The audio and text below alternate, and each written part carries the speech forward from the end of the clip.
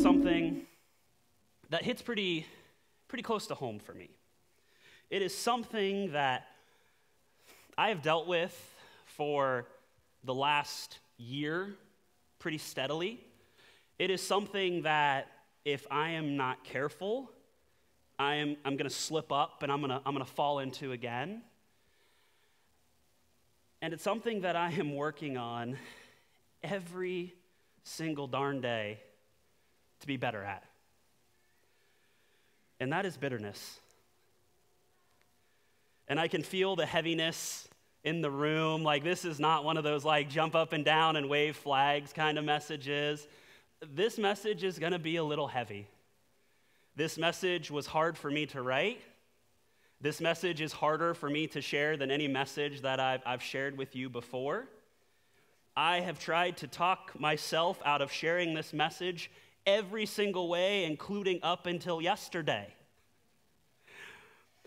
But I think that this message is going to be something that is going to be therapeutic for me to share, but more importantly, it's going to help you. And so I want to start off by telling you, I hate pranks. Pastor Larry tried to pull a prank on me literally right up until the moment that we came out. I always joke with the team about the water, and Pastor Larry decided to put a sippy cup on there.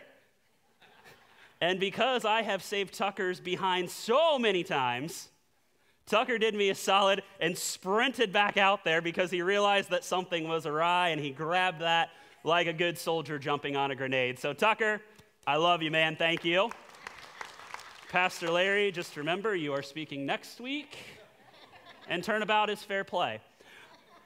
But I hate pranks. I had a friend in college. He lived next door to me, and he was in this like prank war by himself.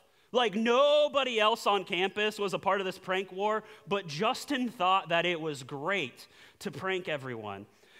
He blew an air horn the week of finals at 2 o'clock in the morning, which in itself is not jarring enough, somebody running up and down with an air raid horn through your dorm, but it like initiated this military style like shakedown and interrogation where they took us all over to the gym, and so we're we're all in our underwear, a bunch of dudes, right? And so we're standing in our university gym, and they're like, "Did you do that? Who blew the air horn? I know you know." And it's like, dude, I don't even know what test I got to take in 3 hours. I don't know who blew this air horn. Justin tormented campus security. He would constantly put peanut butter or petroleum jelly or shaving cream under their door handles. So when they would go to grab the door handle, they would get a handful of whatever. He was a part of a raid of our assistant resident director's apartment because our assistant resident director took our cable box because somebody broke curfew. Yeah, you go to a Christian college, you have curfew. It's weird, I get it. But he broke into his apartment, and he didn't steal anything like really valuable. He stole his laundry detergent and like his cleaning supplies, like things that a guy in his like 20s at college doesn't really use anyways. And it was really fun when those things happened until they happened to you. And I remember going back to Circleville. I was up here for the weekend. I worked at a church here in Newark when I was in college. And I remember getting back to the dorm. It's like 10 o'clock at night. And I go to open my door, and I, creaker. Okay, maybe the key. So I jiggle the key a little bit, and creaker. What he had done is he had saran wrapped and cardboarded our doors shut. So nobody could get in, and nobody could get out. So, again, I hate pranks, especially when they're pulled on me. So we waited about a month until Justin went home for the weekend. And literally probably 60 guys banded together to go to Walmart and buy every piece of saran wrap that they had. Your media director dove into a recycle bin outside of his library, pulling every piece of paper that he could out. And we went to Justin's room, and we saran wrapped his shirts on the hangers. We saran wrapped his dresser shut. We saran wrapped his deodorant. We saran wrapped everything. We saran wrapped his bed, and then all of those pieces of paper that I meticulously dumped out of the dumpster went back to his room and into his bed, and then got saran wrapped shut. So again, Pastor Larry, you're speaking next week. Be prepared, my friend. Now, you could say that was a grudge, but I'm not talking about grudges and bitterness like the ha ha ha ha. Now let's move on with our lives. I'm talking about something different, a grudge that maybe hurts a little bit more. You know, we've all been through situations where we're scrolling through our phone or we're scrolling through Facebook, and you were talking about making plans with somebody, and then like the plans just fell through, like nothing ever really materialized. Like there was this talk, but nothing was ever confirmed. And so you're going and you're looking at it and you're like, wait a minute, what? Are they golfing without me? Are they getting Starbucks without me? And so you think and you're like, well, maybe I got a text, and maybe I just didn't answer. And so you go back to your text and you start scrolling through, and nope, sure didn't. And you're like, well, maybe I accidentally deleted it. So you go to your deleted messages and you're like, well, nope. And then you become like an FBI investigator, and like you start going back to the photo to look and see like who's in the photo, where are they at, what time was this photo taken and posted, where is the geotag? Like you're gonna find out what is going on. And you think, man, how could they do that without me? How could they leave me out? I thought they were my friends. And this is a real conversation that I have heard at work before. Somebody walks into the break room, and she says, hey, girl. That's the best girl voice I got this morning. Hey, girl, what'd y'all do this weekend? And the girl's like, well, I definitely wasn't scrolling through Facebook at 1 p.m. on Saturday seeing that y'all were at Starbucks and I wanted some. That stings. You thought these people were your friends. You thought you were included in the plans, but they left you out. There's a level of grudge with pranks. There's a level of grudge with being left out. But maybe there's a hurt that's coming from a family member. And we all understand that hurts just a little bit more. Maybe it was a mom, a dad, a sister, a brother, somebody that you loved and you trusted. They hurt you. They wronged you. Maybe it was a parent who left your family through a divorce and decided to go start a new family. And so there's some resentment and some bitterness toward that new family. Maybe it's toward a father or a mother who was never there. Maybe it's toward a spouse or significant other who was unfaithful, leaving you to question your very existence and the value that you have on this earth. Maybe you lost a loved one. And when they died, it felt like part of you died too. And the family gatherings, if they even happen at all, are tense and they're uneasy. Now, most of you know me, and honestly, you only know a very small part of my story. And most of you don't know the hurt and the bitterness that I have carried with me for years and years. And I could tell you stories, but the hurt that I want to focus on is the one most recently that I have felt, and that is a bitterness toward God. Rewind back to November of 2019, the world before COVID. It's weird that you just can't get around referencing pre-COVID without mentioning COVID, and I hate that. But 2019, I'm at home, and I'm recovering from nasal reconstructive surgery, and I get this call from my grandmother, and she's in a panic. And she says, I don't know what's wrong with Pap. That's what I call my grandfather, as Pap. I don't know what's wrong with Pap. You've got to get here. And so I drive and I break the land speed record to get to their house, and I rush in, and I find my grandfather lying on their bed. He's crying. He's not making any sense. He's not able to formulate thoughts or words. And y'all, I've been in healthcare since I was 18. It's different when it's your family. I don't care what any medical professional says. It's different when it's your family. And it was a stroke. So the squad calls, we take him in. We pray he's going to get better. Praise the Lord, he did. And then in February 7th of 2020, another stroke. It's worse. He can't talk. He doesn't know me. Doesn't know his wife. He doesn't know his great-grandchildren. And then COVID hits. Thank you, Lord. The world shuts down. Now I can't even see him. And I felt in that moment, and you may have felt like the psalmist does in this moment. In Psalms 22, 1 through 2, this is what it says. It says, my God, why have you forsaken me? Why are you so far from saving me, so far from my cries of anguish? My God, I cry out by day, but you do not answer.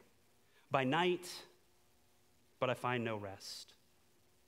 And when you hold a grudge, you think about it more and more. And let's be honest, holding a grudge, if you play your cards right, is kind of fun and can be kind of cool, right? Because I can go over here to Pastor Larry and I can say, man, Pastor Larry, my significant other cheated on me, and I would never do that to her, and I can't believe that they did that, and can you believe that they did that? And Pastor Larry goes, man, I don't like her neither.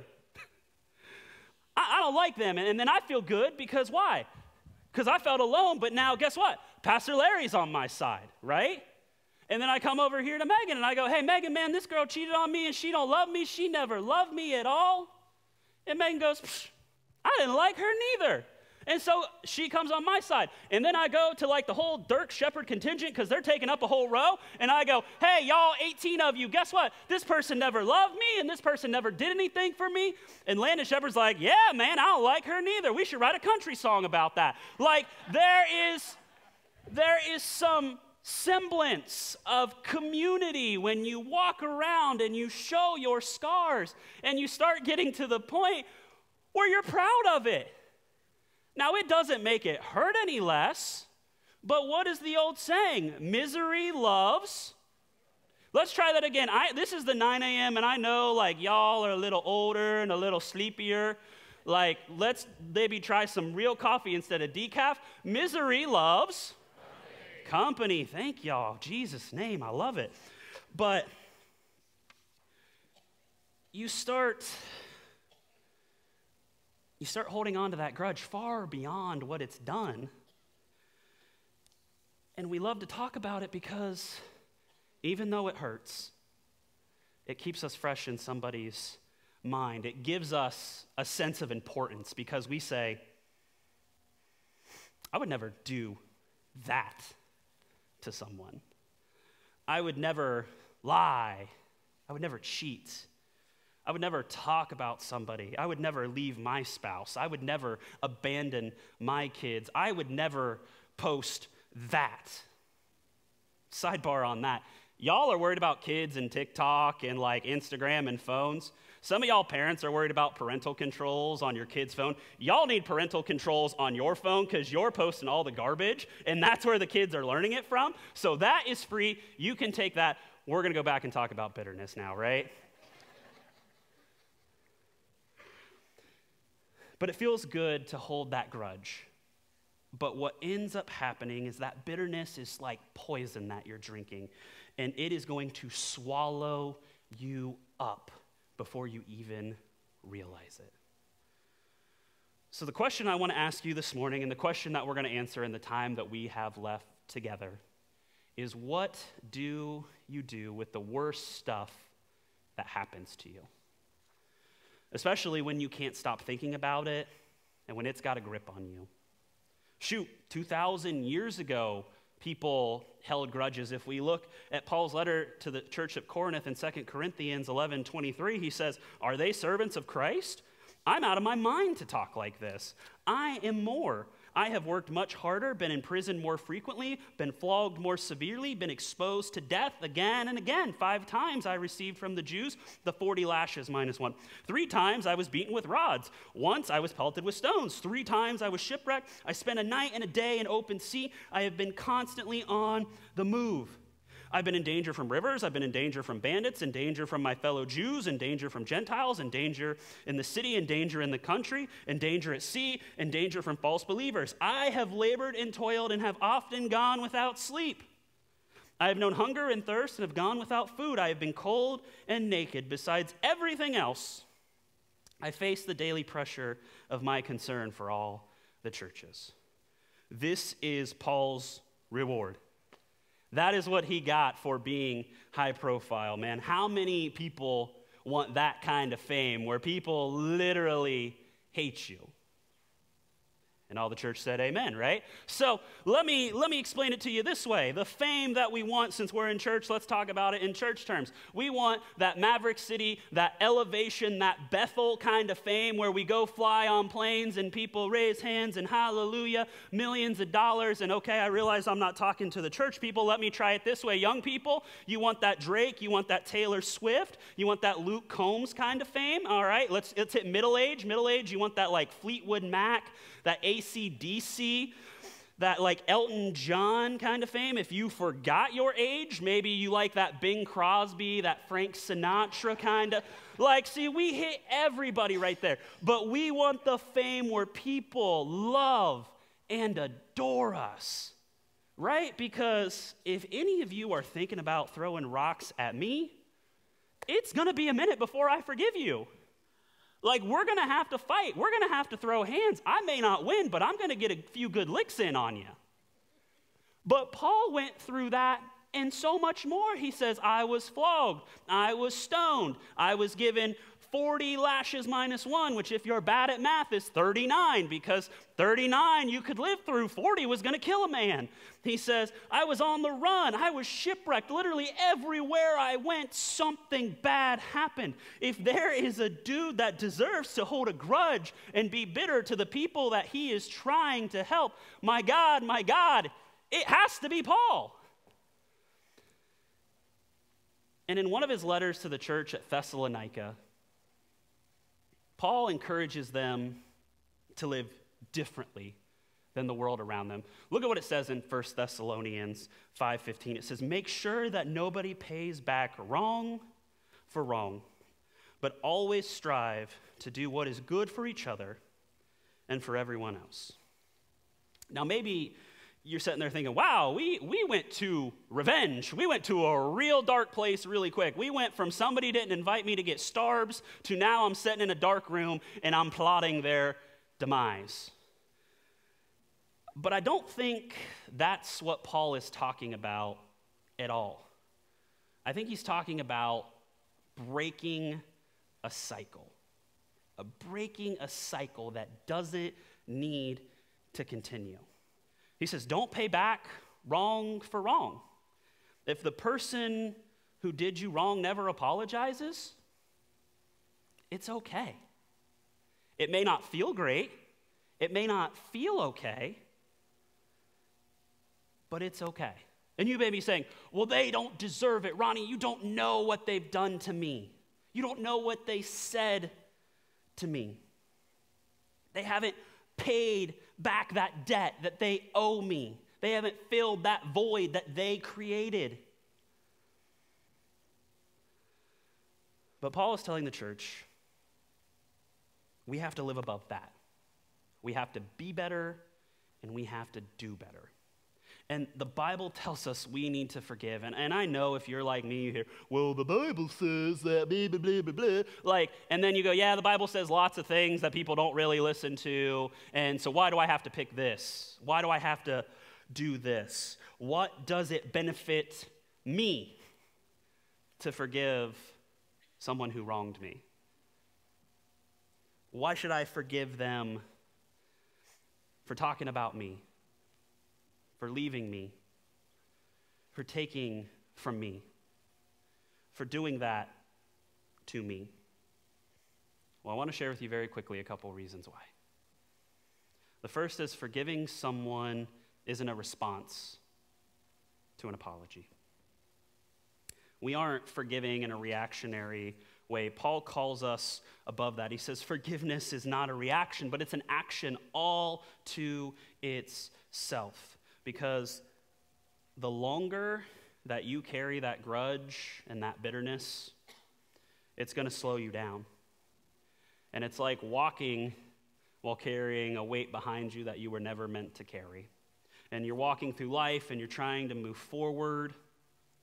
And as you move forward, you keep looking back about what happened before, and you think, well, I've got to move forward, right? And so you drag it a little more, and then you think, well, maybe they're following me. Maybe they're coming to apologize, and you turn around and you look, and you keep walking, and you keep looking, and you keep looking, and there's nobody there because that person may not even realize that they hurt you, or they may not even care, and you're walking, and you're struggling, and you're not going anywhere quick. And finally, out of frustration, you turn around and you go, when are you going to apologize to me? And guess what? You're in a sound chamber because they may never. And Paul says, that's okay. He says, stop waiting on an apology to forgive someone because it may never come. Another reason why we can forgive and we can let go of bitterness is because we can forgive because we have been forgiven. We've been forgiven, and we still need that forgiveness every day. We fall short, and we grieve the heart of God. That's why Jesus taught us to pray the part of the Lord's Prayer that we talked about the last time that we were together. And in Matthew chapter 6, verse 12, he says, and forgive our debts as we have also forgiven our debtors. Not forgive us our debts so that we can forgive. Forgive us our debts as we already have forgiven. So that when we go to God and we say, God, I know I've done wrong, but I know that you'll forgive me. We've got to give the same thing that we're asking for. And there's a scripture that I've heard taken out of context more times than I can care to count. And usually when it's taken out of context, we hear it in money. And in Luke chapter 6, verse 38, this is the verse that we hear. It says, give, and it will be given to you. A good measure, pressed down, shaken together, and running over will be poured into your lap. For with the measure you use, it will be measured to you. And like Pastor Larry said during his offering time, he said, usually you hear about money and it's blah, blah, blah, blah, blah. And so you hear churches use this verse and they say, well, if you give, God is going to give you so much that you're not even going to know what to do with. And I believe in a God that blesses and multiplies and gives beyond measure. But I don't believe that's what Jesus was saying in this verse, because if you rewind just one verse to Luke 6:37, this is what it says. Do not judge, and you will not be judged. Do not condemn, and you will not be condemned. Forgive, and you will be forgiven. And then we get verse 38. Jason, hit that for me. Give, and it will be given to you. A good measure pressed down. He says, in the measure that you give forgiveness, that is the measure you're going to receive forgiveness. Jesus was talking about condemning. He was talking about judging. And we say, Lord, forgive me as I have already forgiven. We don't forgive as a reactionary move when somebody's finally checked enough boxes and met enough quotas to earn our forgiveness. Because, man, y'all, we're wasting our time if we've got to earn God's forgiveness. I don't know if that's where you're at, if you think you've got to earn love and forgiveness, but let me dispel that from you right now. Because try as you might, you never will. And thank God for that. So I want to pause too. I want to say this. As we're talking about bitterness and grudges, I don't want you to think something, and I don't want you to go out of here saying, well, Ronnie said that, and then you're going to send emails, say, well, Ronnie said that. This is not what I'm saying. I am not saying that if you are in a situation of abuse of any kind, that you should stay in that. That is not what I am saying at all. If you are in a situation where there is physical, there is mental, there is emotional, there is sexual abuse, I am not saying stay in that. That is illegal, that is immoral, and that is disgusting to God. I am not saying stay in a situation like that. If you are in a situation like that, I'm sure there are ways that we can get you set up to get help to get out of those situations. So if you are in one of those situations today, do not leave here thinking that forgiveness means you need to go back to that abuse and say, well, this honors God. Because I'll tell you, I've heard sermons preached about that, and it's wrong. God is not okay with that. God does not ordain those things to happen. And if you think that he does, I would love to have a conversation with you about who God really is. Because the God I know is a God of love. He is a God of forgiveness. He is a God of truth. He is a God of mercy. He is a God of peace. He is not a God who delights in me persevering through my torment. And so if you find yourself in that situation, find one of the staff pastors this morning, find somebody on our prayer team, and we would love not to just pray for you, but we would love to get you set up and connected to people who can help you. But what I am saying is that forgiveness and bitterness is not something that you should bear alone. Another thing is forgiveness frees you from burden. Again, forgiveness frees you from burden. Now, I'm not saying that there won't be hurt. I'm not saying that there won't be pain in your situation, but you will carry this grudge and be angry with someone, and when you finally just let it go, you can finally move forward in the next step, which is healing what is going on inside of you. And you can't do that while your focus is still behind you. You can't walk forward. You can't run for what God has for you if you're still concerned with what happened before. You keep thinking about, well, next time I see them, I'll say this or I'll do this. You're waking up in the middle of the night thinking, man, I want to call them right now and just give them a piece of my mind. I want to tell them what I really think about them. If that's you, you're carrying around something that you were never meant to carry. If something is eating away at you inside right now and you can't just seem to be happy no matter how hard you try, bitterness is weighing you down. The last thing I want to share with you today is that unforgiveness can keep us stuck while forgiveness moves us forward. Earlier, I told you about my grandfather and the situation that happened. We kind of left it on a cliffhanger. And Daniel, if you want to come and help me with keys, or if Todd wants to come help me with keys, that'd be awesome as we wrap up. But as my grandfather's his condition got worse and worse, I watched the toll it took on him, and then I watched the toll and the strain that it put on my family. I watched the strain that it put on my grandmother.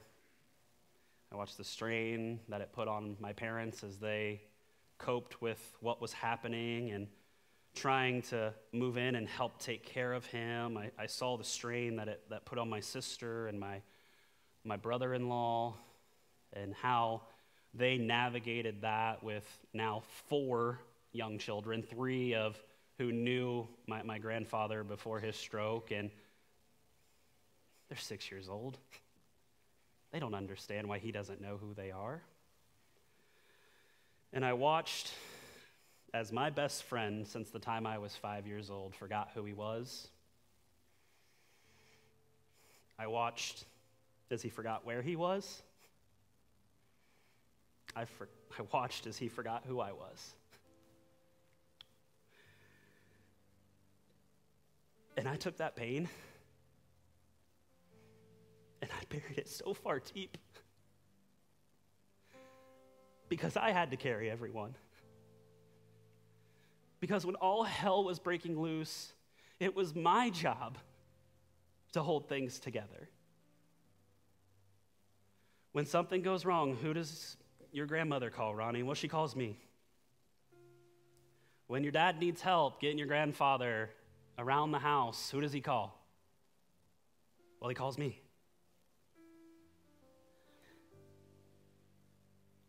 And I told y'all this was going to be for me just as much as it was for you today. So if you don't do well with emotions, come back again next week and we'll hope Pastor Larry doesn't cry. And I had to believe that God was going to do something because I was the one who went to Bible college. I was the one who volunteered at church. And I had to believe that God was going to do something until he didn't. And on February 28th, 2021, I was seated right over here, in the middle of a worship night. I was sitting right where Anthony's sitting this morning when I found out that my grandfather died.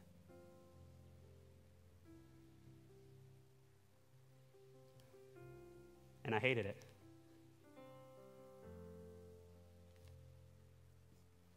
Because I felt everything at once, and I felt nothing at all.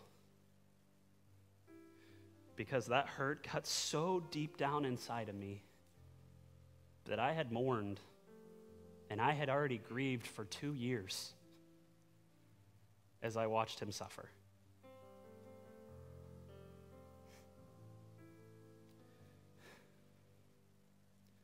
And for the next year, I carried that bitterness inside of me. When I got hired on staff, I carried that bitterness inside of me. I'll pull back the curtain. We're human too. And I'm not proud of it, but so many days I woke up and I said, God, what the hell are we doing? What's good in this? How are you honoring in this? How do I honor you in this? What do I do with this? And I was angry. And I didn't know what to do. I wasn't telling you. I wasn't showing you. I'm ashamed to tell you this story today. But so many times when I was praying for you, in the back of my mind, I was, God, you're not going to do anything. You didn't do anything for me. What are you going to do for them? No, it's not to mean that my prayers weren't earnest for you, but it's hard to walk through this. I know I'm not the first person. I'm not the last person to lose a loved one. I understand that. These aren't bitter grapes. This isn't the lamenting of a young man.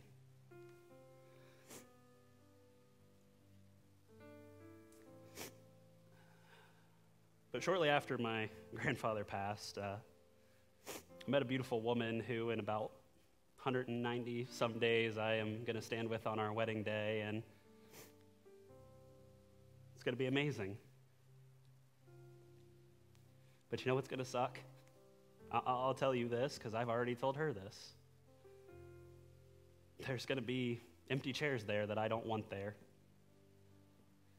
My dad's parents that I lost when I was so young, I barely remember them. And my grandfather's chair that I always imagined would be filled. And if Andrea and I are blessed to have children, they'll never know him.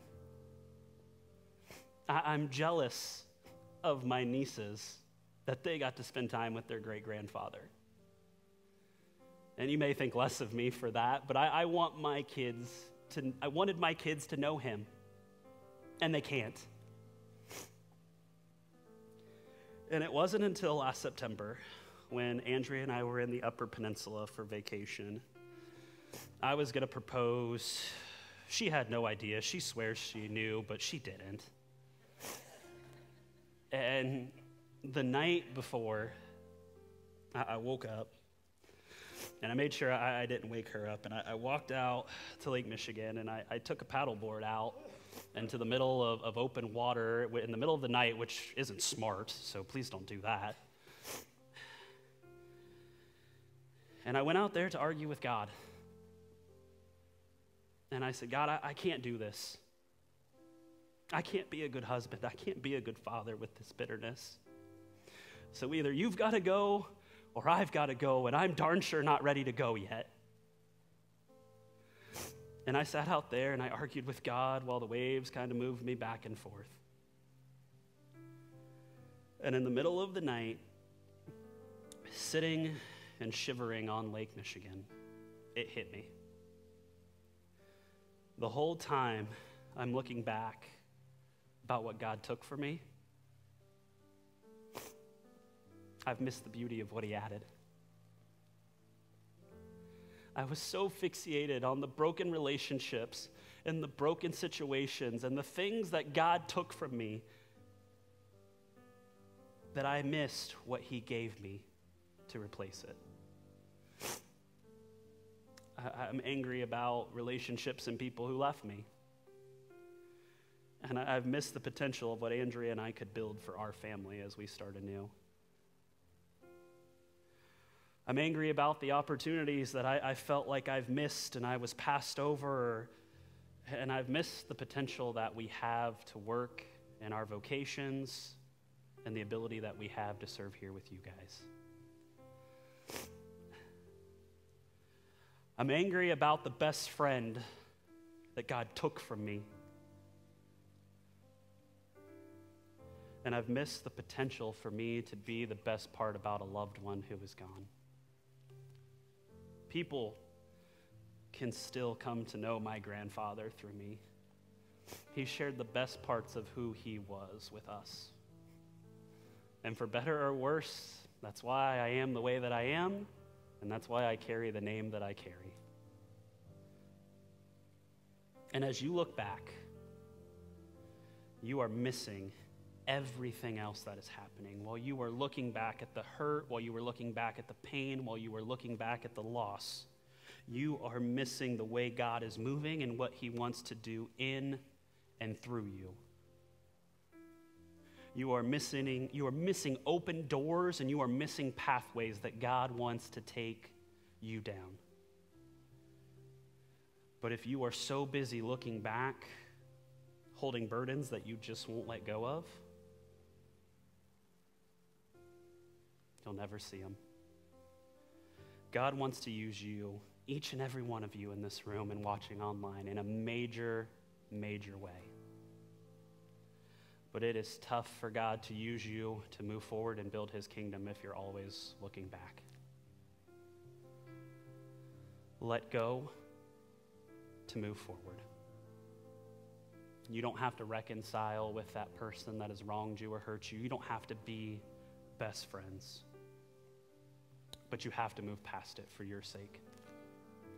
And who knows, the sake of others that you may impact as you move forward. Have you ever felt like God doesn't hear you? That your voice hits the ceiling, like the heavens are closed? I've felt that way too. Hello, my name's Josh Pennington, and I would love to share with you how I navigated the dry seasons of life in my brand new book called When the Heavens Seem Closed. You can get this book anywhere that books are sold, online or at morelifechurch.com. I would love for you to plan a visit to worship with us any Sunday morning at 9 a.m. or 11 a.m. at More Life Church.